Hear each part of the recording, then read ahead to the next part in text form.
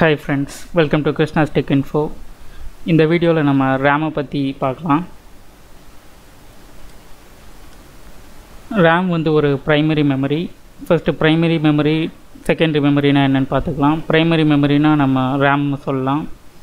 Secondary memory வந்து நம்ம hard disk, floppy disk, CD எல்லாமே செகண்டரி மெமரி. கம்ப்யூட்டரில் ரொம்ப முக்கியமான ஒரு பார்ட்டு ரேமும் ஒன்று.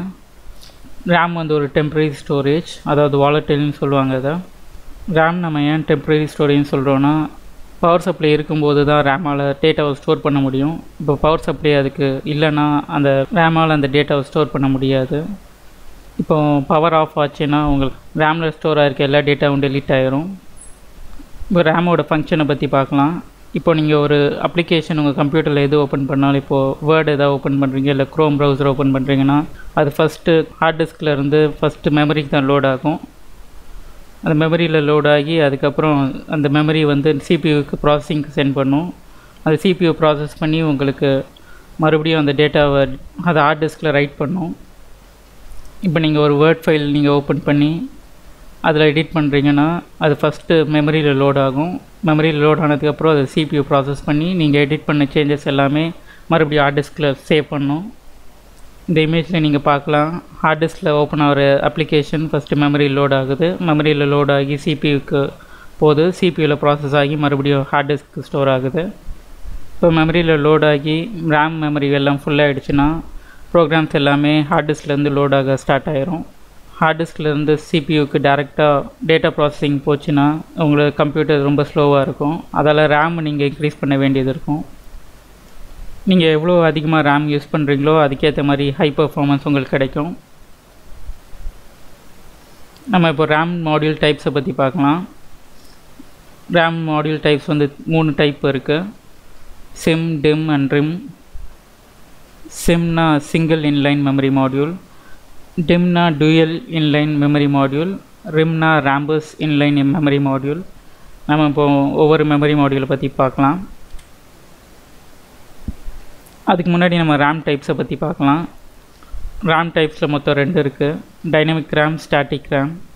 டைனமிக் ரேமில் வந்து உங்களுக்கு பேட், டிரான்சிஸ்டர் அண்ட் கெப்பாசிட்டர் தேவைப்படும் கான்ஸ்டன்ட் ரெஃப்ரெஷிங்காக.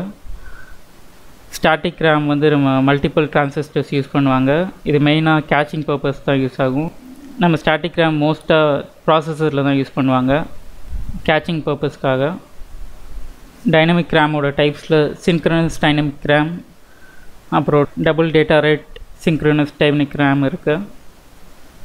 சின்க்ரனஸ் டைனமிக் ரேம் வந்து சிஸ்டம் கிளாக்கோட சின்க்ரனஸ் ஆகி ஆப்ரேட் ஆகும். அதால் எல்லா சிக்னல்ஸும் சிஸ்டம் கிளாக்கோட டை ஆகிருக்கும்.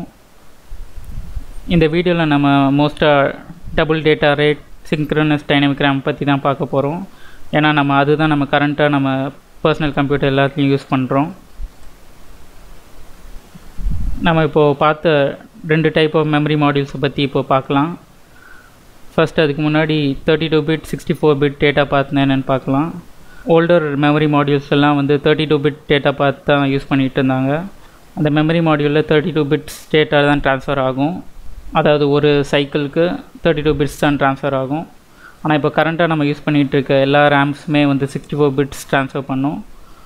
அதுவும் இப்போ அட்வான்ஸ் ஆகி நம்ம டியூயல் சேனல் மெமரி மாடியூல்ஸ்லாம் யூஸ் பண்ணுறோம். அது வந்து ஒரு செகண்டுக்கு 128 பிட்ஸ் ட்ரான்ஸ்ஃபர் பண்ண முடியும்.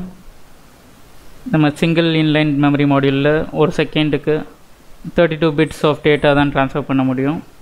ஆனால் டியூயல் இன்லைன் மெமரி மாடியூலில் நம்ம 64 பிட்ஸ் ஆஃப் டேட்டா ஒரு டைமில் ட்ரான்ஸ்ஃபர் பண்ணலாம். நம்ம 8 பிட்ஸ் வந்து ஒரு பைட். அதால் டிம்மில் வந்து 64 பிட்ஸ் யூஸ் பண்ணுறதால இது 8 பைட் வைட் பஸ் இருக்குது. நெக்ஸ்ட் நம்ம ரிமை பற்றி பார்க்கலாம். Rhombus inline memory module. இது வந்து 1999 இன்ட்ரடியூஸ் பண்ணாங்க. இந்த மாடியூலில் 184 பின்ஸ் இருக்கும். இதோட மேக்ஸிமம் கிளாக் ரேட் வந்து 800 MHz. அதுக்கப்புறம் இது 2 பிட் வைட் பஸ் தான் இது யூஸ் பண்ணும். அதாவது கிளாக் சைக்கிளுக்கு இது 32 பிட்ஸ் தான் டேட்டா ட்ரான்ஸ்ஃபர் பண்ண முடியும். நம்ம இப்போது டபுள் டேட்டா ரேட் டைனமிக் ரேம்ஸை பற்றி பார்க்கலாம். இதுதான் நம்ம கரண்ட்டாக யூஸ் பண்ணிகிட்ருக்க ரேம்ஸ்.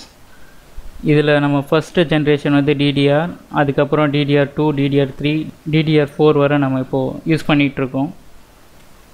இந்த டைப்ஸை பற்றி பார்க்குறதுக்கு முன்னாடி நம்ம பேண்ட்வித் கேல்குலேஷன் எப்படி நடக்குதுன்னு பார்க்கலாம். ஒரு பேண்ட்வித் நம்ம எப்படி கால்குலேட் பண்ணுவோன்னா clock rate into 8 மல்டிப்ளை பண்ணால் அந்த பேண்ட்வித் நம்மளுக்கு கிடைக்கும்.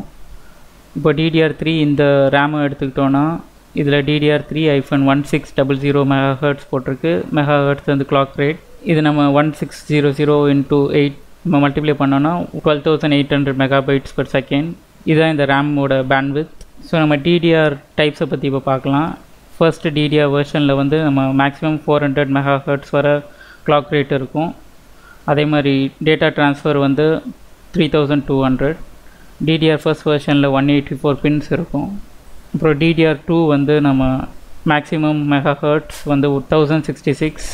அதோட டேட்டா ட்ரான்ஸ்ஃபர் வந்து 8533. நம்ம PC2ன்னு இதில் மென்ஷன் பண்ணியிருக்க அவங்க வேர்ஷனை மென்ஷன் பண்ணியிருக்காங்க. அதாவது DDR2 அதாவது செகண்ட் ஜென்ரேஷன். இதில் நம்ம 240 pins இருக்கும். DDR3 வந்து மேக்ஸிமம் clock rate வந்து 2133. அதோட மேக்ஸிமம் பேண்ட்வித் வந்து 17066. இந்த DDR3ல 240 pins இருக்கும். இந்த DDR4 தான் லேட்டஸ்டான மெமரி மாடியூல். இதுதான் நம்ம மேக்ஸிமம் இப்போது எல்லா பர்சனல் கம்ப்யூட்டர்ஸ்லையும் யூஸ் பண்ணுறோம். இதுதான் ரொம்ப ஃபாஸ்ட்டாக இருக்கும் மற்ற டைப்ஸோட. அதுவும் பவரும் ரொம்ப கம்மியாக கன்சியூம் பண்ணும். இதோட மேக்ஸிமம் clock rate வந்து 3200. அப்புறம் இதோட பேண்ட்வித் ட்ரான்ஸ்ஃபர் ரேட் வந்து 25600. இதில் வந்து 288 pins யூஸ் பண்ணுறாங்க. நம்ம இப்போ இந்த ரேம் பின்ஸை பற்றி பார்க்கலாம். இந்த STRAMல 168 pins யூஸ் பண்ணுறாங்க. நம்ம இப்போ பார்த்த DDR டைப்ஸில் DDR வந்து 184 pin. அப்புறம் DDR2ல 240 pins. DDR3லேயும் 240 pins தான். இப்போ நம்ம லேட்டஸ்ட்டாக யூஸ் பண்ணுற DDR4ல 288 pins யூஸ் பண்ணுறாங்க. நம்ம இப்போ இந்த ரேமில் இருக்க ரேங்க்ஸை பற்றி பார்க்கலாம். நம்ம ரேமில் வந்து இப்போது டபுள் சைடட் சிங்கிள் சைடட்னு இருக்குது. அதாவது மெமரி சிப் வந்து சிங்கிள் சைடும் இருக்கும், இல்லை டபுள் சைடும் இருக்கும். அதுதான் இங்கே மென்ஷன் பண்ணியிருப்பாங்க. நம்ம சிங்கிள் ரேங்க் இருக்க எல்லாமே வந்து சிங்கிள் சைடட். டபுள் ரேங்க்ன்றது எல்லாமே வந்து டபுள் சைடட், ரெண்டு சைடுமே அந்த மெமரி சிப் இருக்கும். இந்த 1R into 8ன்றது 8 பிட்ஸை தான் மென்ஷன் பண்ணுறாங்க. அதுதான் 1R. 1Rன்றது single rank. அப்புறம் இது 8 பிட்ஸ் இந்த மெமரி சிப் யூஸ் பண்ணுறதால 8 போட்டிருக்காங்க. 2R into 8 அதாவது டியூவல் ரேங்க். இது 2Rன்றது மென்ஷன் பண்ணி டியூவல் ரேங்க். 8 பிட்ஸ் யூஸ் பண்ணுறதால 8 போட்டிருக்காங்க. அப்புறம் நீங்கள் லாஸ்ட்டாக பார்க்கலாம் இந்த குவாட் ரேங்க்னு இருக்குது. குவாட் ரேங்க்கில் வந்து 4 மெமரி சிப்ஸ் யூஸ் பண்ணுவாங்க. அதுவும் 4 பிட்ஸ் தான் இதில் யூஸ் பண்ணுறாங்க. அதனால் உங்களுக்கு மெமரி சிப்ஸ் அதிகமாக இருக்கும். இதில் எல்லாமே வந்து 4 பிட்ஸாக இருக்கும். லாஸ்ட்டாக நம்ம ECC அண்ட் நான் ECC பற்றி பார்க்கலாம். ECCனா வந்து எரர் கரெக்டிங் கோட். இந்த ECC மாடியூல் எதுக்குன்னா நம்ம டேட்டா ப்ராசஸ் பண்ணுற இந்த ரேம் ப்ராசஸ் பண்ண டேட்டா வந்து கரெக்டாக இருக்கான்னு செக் பண்ணுறதுக்கு இந்த எரர் கரெக்டிங் மாடியூல் யூஸ் பண்ணுவாங்க. இந்த எரர் கரெக்டிங் மாடியூல் யூஸ் பண்ணுற ரேம்ஸில் வந்து எக்ஸ்ட்ரா ஒரு மெமரி சிப் இருக்கும். நார்மலாக நம்ம நான் ECC மெமரி சிப்ஸில் வந்து 8 மெமரி சிப்ஸ் தான் இருக்கும். ஆனால் இந்த எரர் கரெக்டிங் மெமரி மாடியூலில் வந்து 9 மெமரி சிப்ஸ் இருக்கும். அதாவது அந்த 9th சிப் வந்து எதுக்குன்னா அது எரர் கரெக்ஷனுக்காக. அதால் இப்போ எந்த டேட்டா ப்ராசஸ் பண்ணாலும் அதில் ஏதாவது எரர்ஸ் வந்ததுன்னா அதை யூஸ் பண்ணி அதை ரெக்டிஃபை பண்ணிடலாம். ஆனால் நம்ம யூஸ் பண்ணுற நான் ECC மெமரி மாடியூல்ஸ் தான் இப்போ கரண்ட்டாக யூஸ் பண்ணுறோம். இந்த நான் ECC மெமரி மாடியூல்ஸ்லேயே இப்போது லேட்டஸ்ட்டாக இருக்க மாடியூல்ஸ் எல்லாம் இந்த எரர் கரெக்ஷன் வந்து இன்பில்ட்டாகவே இருக்குது. அதால் இந்த எரர் கரெக்டிங் கோடுக்கு தனியாக மெமரி சிப் நம்ம யூஸ் பண்ணல.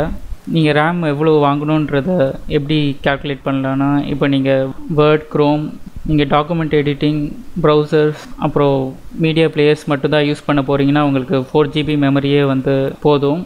இப்போ நீங்கள் அது இல்லாமல் photo editing softwares, Photoshop, video editing softwares, gaming அதெல்லாம் யூஸ் பண்ண போகிறீங்கன்னா மினிமம் உங்களுக்கு 8 GB ரேம் தேவைப்படும்.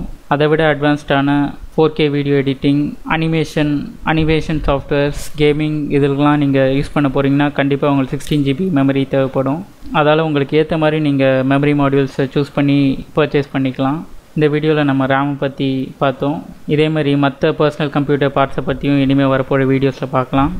Thank you for watching. Please post your suggestions in the comment box and subscribe to my channel for more technology videos, and please press the bell button to get instant notifications on my videos. Thank you for watching.